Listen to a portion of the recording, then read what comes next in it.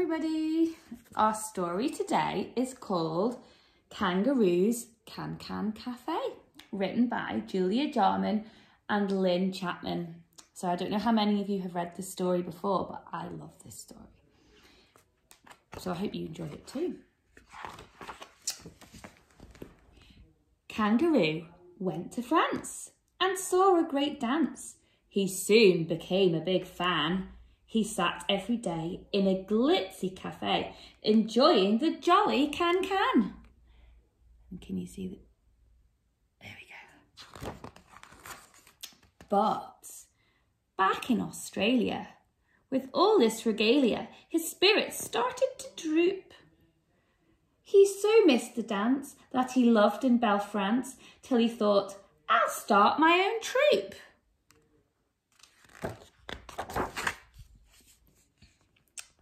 I'll hold an audition, a can-can competition. Long-legged dancers I'll seek. I'll have a can-can cafe. Folk will come all the way from Lilly-Pilly to Alberley Creek.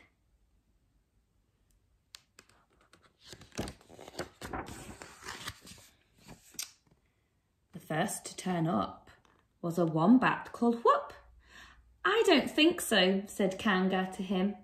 Then a pot-bellied pig did a bit of a jig, but his trotters were short and too thin.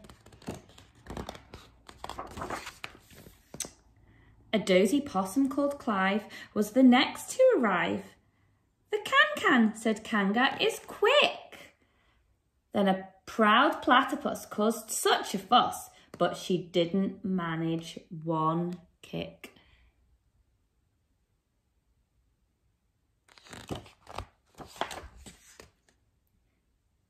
Kangaroo, in despair, threw his hands in the air. Through a long-legged frog was quite able, but she lacked the height and fled the stage with fright when Croc cried, Here, dance on my table.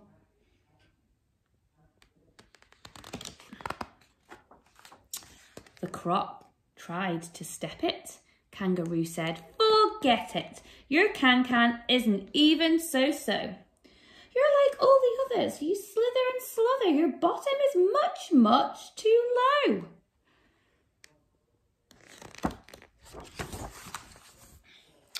Koala sleepily slurred. I have heard of a bird with long legs and a bottom that is high. Kookaburra scoffed. Why? That bird is too shy. She won't dance. She can't even fly. Kookaburra was right. Emu kept out of sight, away from the other birds' jeers. But Kangaroo asked politely, and she blushed very brightly. Then she kicked, and he broke into cheers. As Emu kicked her legs high, she caught Kanga's eye. He was smit from the very first glance. Her can-can was bliss. He blew her a kiss. Emu, you really can dance.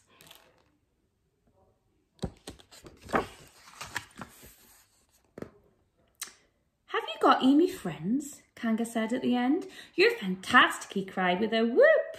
She was off with a whoosh. I'll ask round the bush. And soon she was back with her own can-can troupe.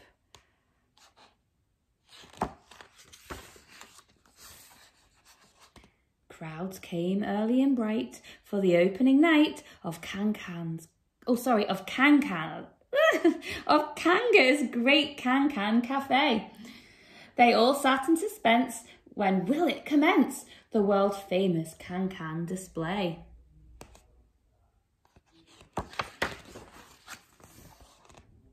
Then into the light stepped a bird bold and bright, for Emu was no longer shy.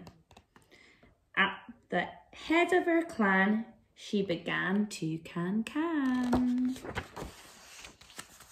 Ooh, and the claps and the cheers reached the sky.